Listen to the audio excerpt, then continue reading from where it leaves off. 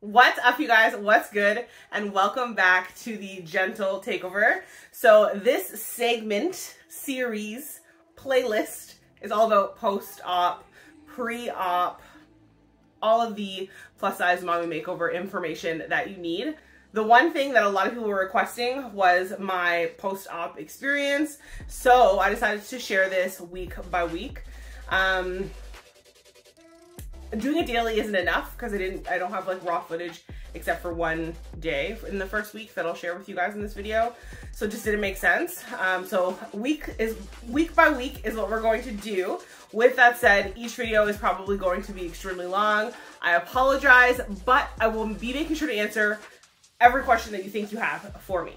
So before we get started, I do want to beat you guys up. If you're new here, make sure you click that subscribe button over here. If you're OG though, you already know what's popping, what's good. Thank you for always coming back. With that said, let's jump right into this. So day one, I'm going to kind of clump 3 days all together because my first 3 days were quite similar for me. Day 1 through 3 consisted of me sleeping. I wasn't eating. I was sleeping, waking up for drugs, and falling back to sleep.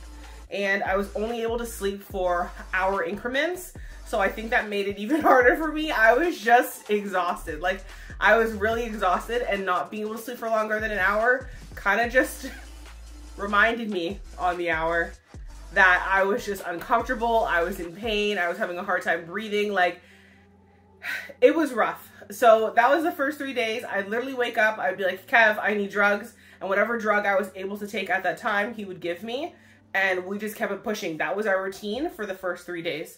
So I was on a muscle relaxer, Oxy, and an antibiotic. On day 2, I noticed that my breathing had become really hard. I felt restricted, like my breathing felt restricted on day 1, obviously because of my muscle repair.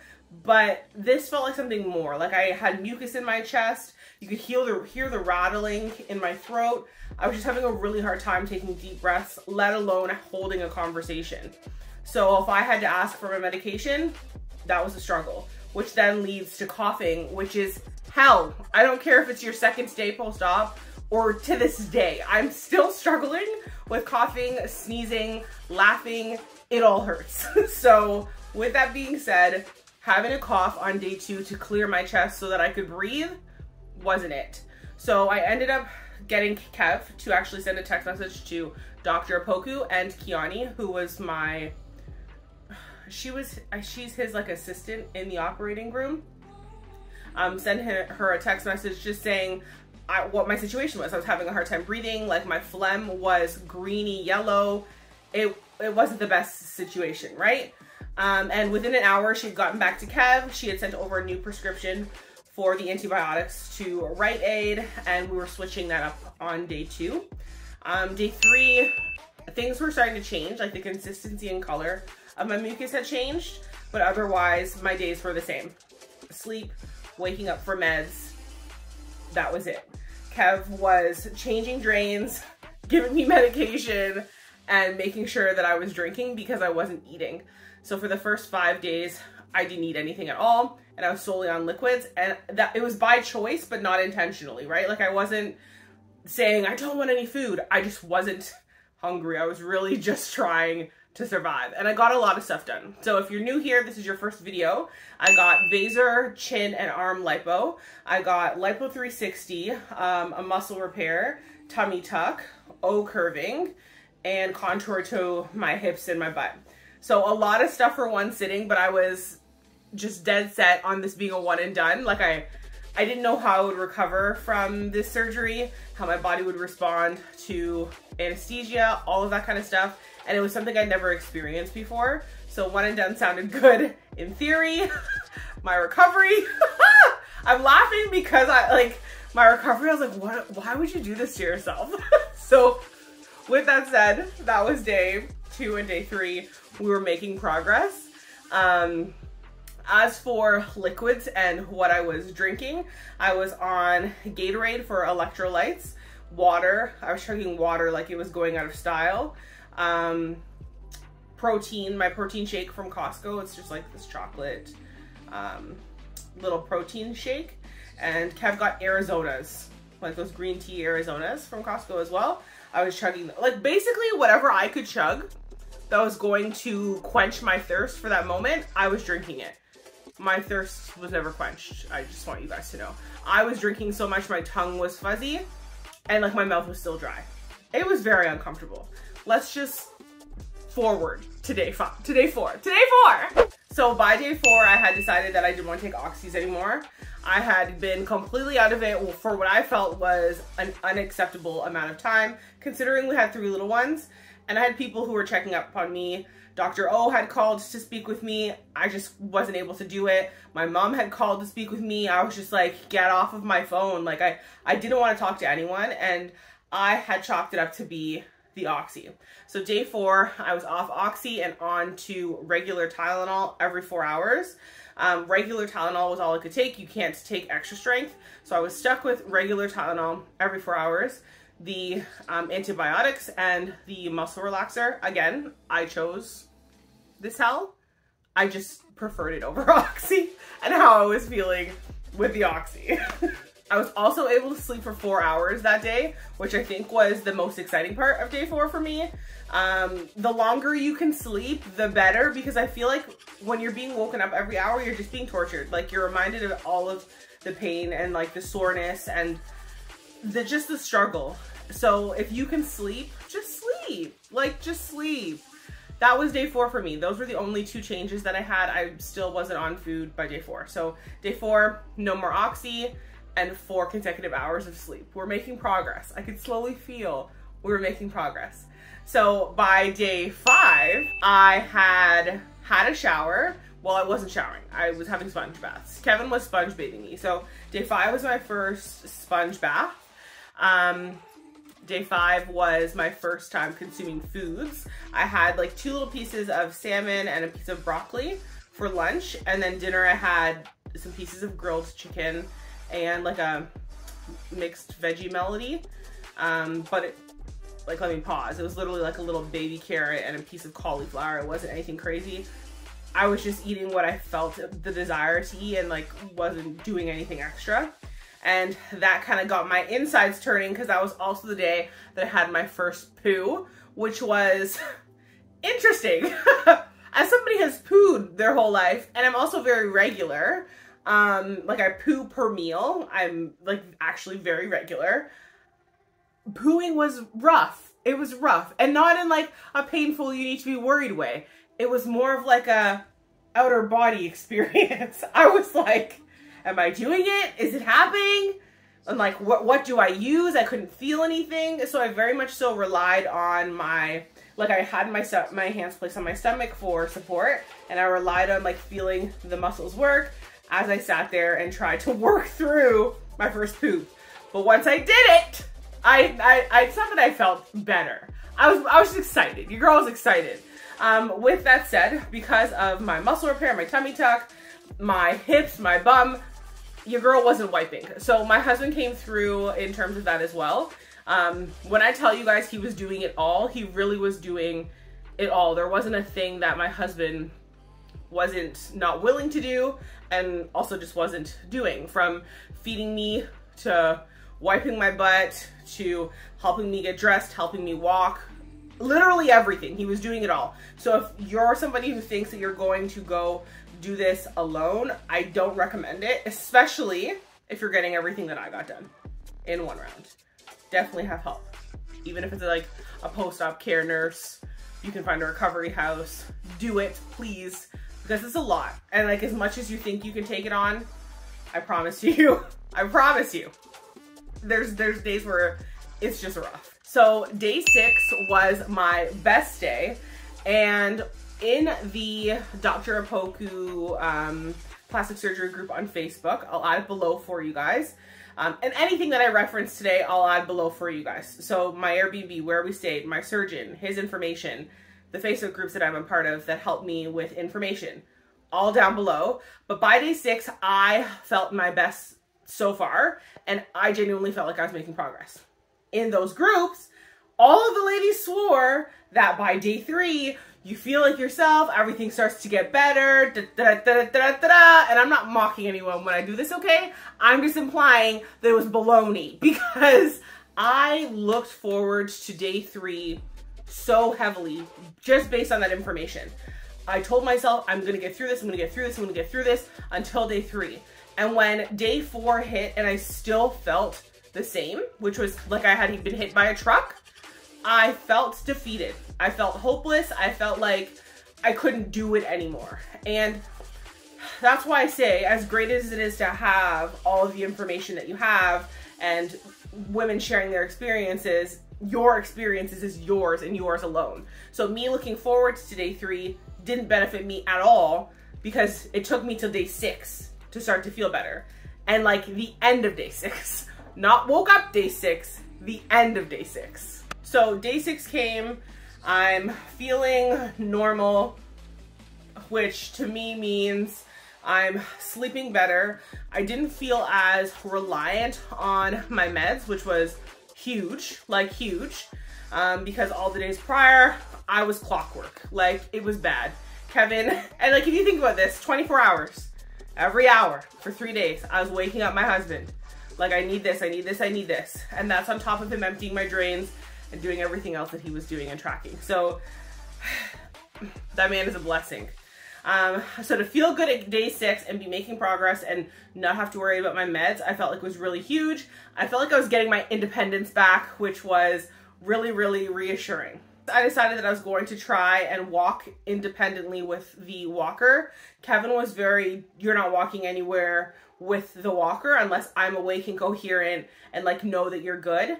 And I had gotten to the point where, because I wasn't relying on meds, I felt like I was just more there and like I could do this. So I'd like scoot around while he was napping and like try and actually get my steps in. And to me, that was me making progress. I was able to take my steps, do my little walks around without my husband. He didn't like it, but it didn't really matter. Like, it was about my independence for me at that point. I was still pooing consistently at day 6. My pooping was back regardless of my intake. We were pooping, I don't know what, but we were flowing, okay? We were flowing. And day 6, I had oatmeal for breakfast, so like a packet of oatmeal with a Macintosh apple. My lunch was basically the same, like I just like picked at a couple of pieces of food, and then dinner was the same. It was more so exciting though that I was just eating some stuff, right? So that was day 6. Now I want to throw in a little snippet for you guys. So day 4, I decided to pick up the camera. I'm not really sure why, because I actually hate this footage that I'm about to show you. But this is day 4 for me. So although I had my antibiotics changed, I was making progress with the fluid in my lungs and my breathing. You can still hear the struggle in my breathing, and also just see that I'm just not fully there, which is why I was like, get me off these meds. Like, I watched the video back and I was just like, no, like this can't be me. And I wanted to talk to my kids so bad. So another reason why Oxy had to go. With that said, this is a clip from day 4. Enjoy. What is up, you guys? So it is day 4 for me. Today's day 4. I definitely thought that I would have been documenting every day, but day 1 through 3 was hell.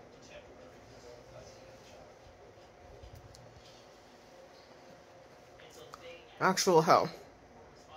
I couldn't have anticipated it being as bad as it was. The pain tolerance that I think I have is now null and void. It don't even matter, because took me out.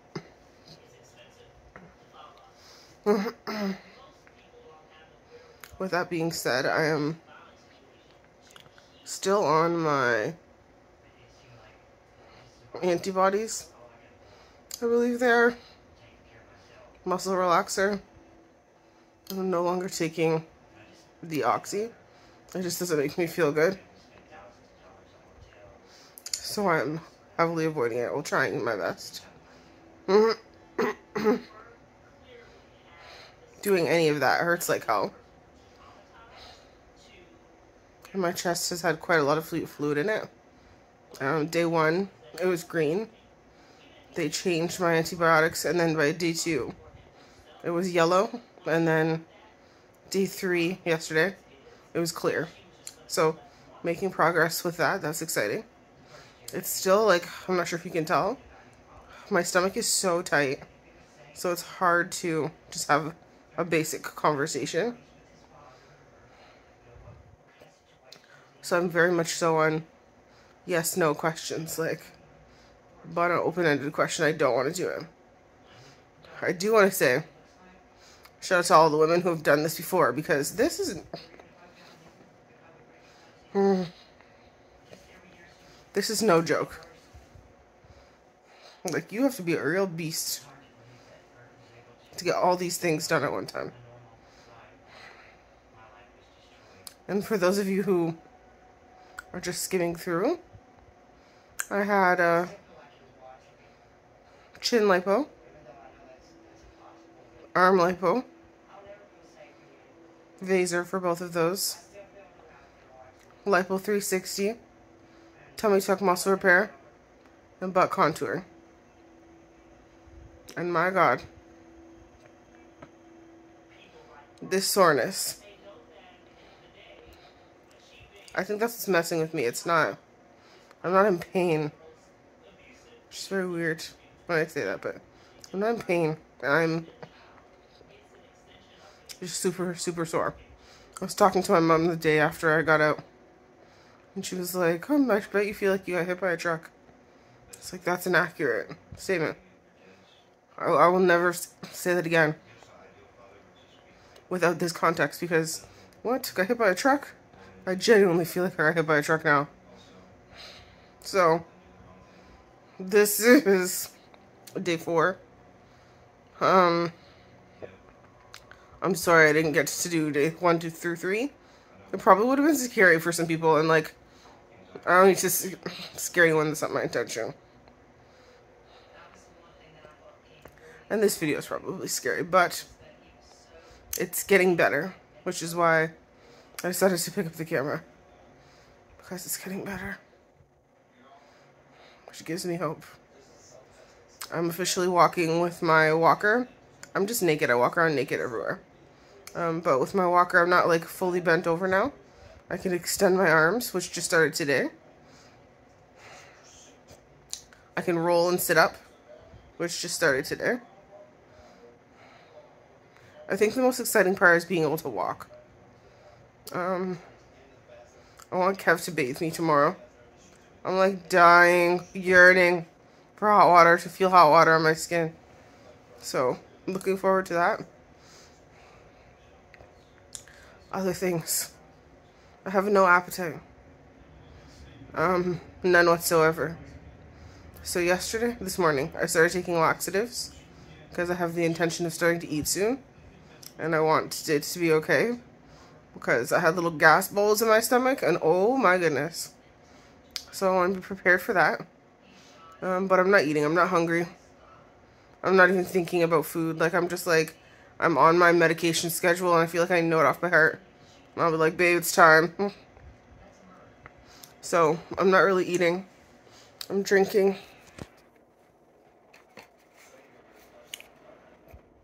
These. Haven't been able to do my hair. Can you tell? I'm drinking my big dirty water. And I've had like been nibbling on some pieces of banana. What else have I eaten? My grapefruit cup with success. But like legitimate meals and the meal prepping, it's not getting touched. There's just no way. I can't do it. So this is day 4. See you guys tomorrow. All right, so that was day 4. I hope it wasn't as bad for you guys as I feel like it is watching it back. And I feel like it's so bad for me because I know the pain that I'm in. Like, I could feel the pain again that I was in that day. So hopefully it wasn't too bad for you guys. But that was my day 4. I was able to talk a little bit, you know. There wasn't really too much behind what I was saying because I was so out of it, but I was talking. So with that said, this was week 1 for me. I'll go over week 2 with you guys in the weeks to come. And if you have any questions, let me know. Just comment them down below. I will get back to you guys. I'm trying to be really good with responding to everybody's questions. If you feel like it's something that hasn't been asked before, definitely throw it in there. And as it applies to whatever week I'm going to speak about, I'll include it in the video. Otherwise, information about my doctor is in my consultation day video. It is on my Instagram page. It's the first pinned video. So my doctor, the cost, where I went, where he was located, all of that kind of stuff on my Instagram, Journal of Lady Gentle. And I think that is it. That was my week 1. It was rough, but as you're going to see, my weeks to come were rough as well. You just slowly make progress and you get those little glimpses of hope that make you feel like this is worth it. Today I am in week 8 of post-op. So still very much so in the recovery side of things. I shared with you guys, it still hurts to cough. Like, this is just the progress, or this is just the process, and I'm down for the ride. So this is week 1. I hope you guys enjoyed. I hope I was able to answer all of your questions. My next video that I'm going to be sharing with you guys is surgery day. So stay tuned for that. I'm going to go over everything because I feel like surgery day is the day that like gets your anxiety going, and it doesn't need to. See you guys in the next one. Deuces!